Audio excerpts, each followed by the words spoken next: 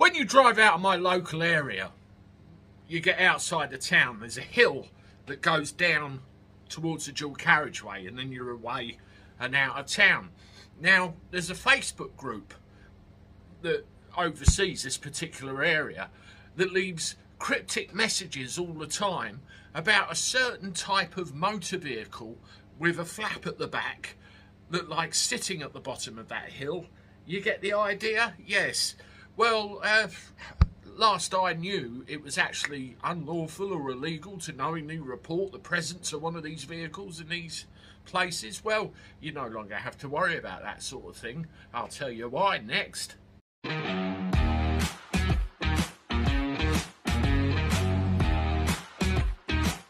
Hello everybody, welcome back to the channel. Hope you're doing alright. I'm not too bad. Let me know how you are in the comments. Everything's alright with you, and you're going to have a good week. Let me know what you're up to and that you're all okay.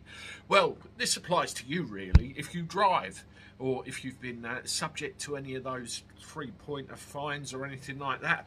I was of course referring to speed camera vans.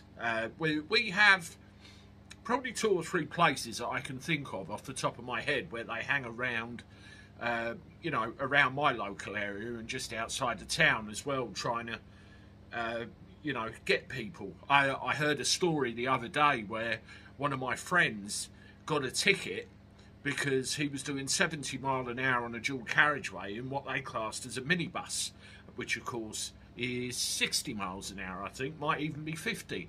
And he said, hang on a minute, I drive an MPV, not a minibus. And there was a massive argument, and he got off because they didn't classify the vehicle in the right way. Well, they're usually clearly marked, aren't they? Well, not anymore. Not anymore. What they're talking about doing is introducing a load of stealth cams, they call it.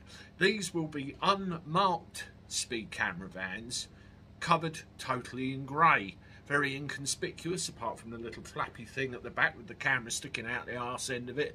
You won't know they're there until you're right on top of them.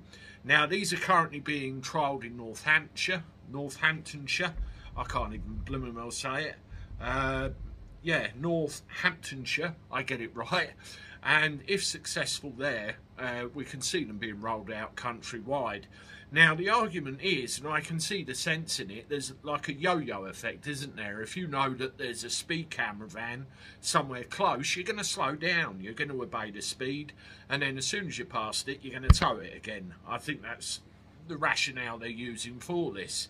I mean, I can see all the Magna Carta don't pay any fines until you've been convicted comments right now, but this is the reality of the situation. This is where we are. These things are going to get rolled out, so watch out for it. And they're saying that if you assume that every van has got a speed camera in the back of it, you're going to obey the laws. Okay, it might cut down on accidents and fatalities, but it's another thing that's making it more difficult for us lowly drivers, in my opinion. And when's it going to stop? I don't think it is. Let me know what you think in the comments. I put a link to the article in the description below as well so you can read it. And I'll see you shortly with one more. Toodaloo.